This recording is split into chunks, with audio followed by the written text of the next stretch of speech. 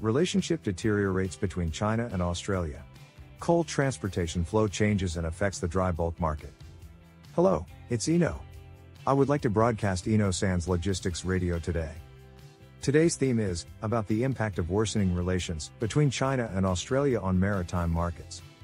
Currently, the international relationship between China and Australia is deteriorating, and the flow of trade in international logistics is changing as a result. In fact, the deterioration of relations between China and Australia had been gradually observed since about 2017. In 2020, Australia officially demanded China for an international investigation into the origin of the new coronavirus infection, and China took countermeasures on the trade front, which was the decisive factor. China's trade countermeasures began with the imposition of anti-dumping duties on Australian barley, followed by high tariffs on wine, coal, lobster, timber, and so on. Let me explain a little about dumping. Dumping is the act of selling a product to another country at an unreasonably low and throwaway price, thereby destroying the market. In order to curb dumping, importing countries can take anti-dumping duty measures and impose high tariffs on products to protect their own industries.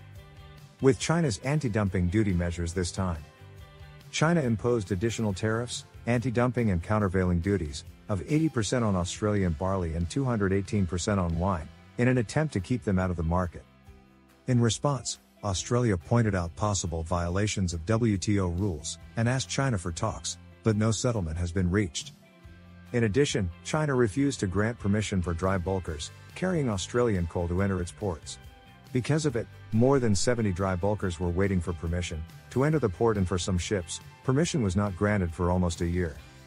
Until last year, China was the largest coal trading partner for Australia, but by now China has reduced its coal imports from Australia to 99%. Instead of it, China is importing coal from Indonesia, and Australia is now selling coal to India and South Korea that it used to sell to China. It causes impact on dry bulkers market. This change in trade pattern has influenced on the increase in dry bulk carrier voyage length, with the average one per ton increasing by 6.6% year-on-year. Currently, the Baltic Shipping Index is on the rise, and it is believed that the diplomatic relationship between China and Australia has led to an increase in demand for dry bulk carriers. As I explained, the diplomatic status of other countries can be also a factor that affects the shipping market, so looking at it from this perspective is a good way to train yourself to read market trends.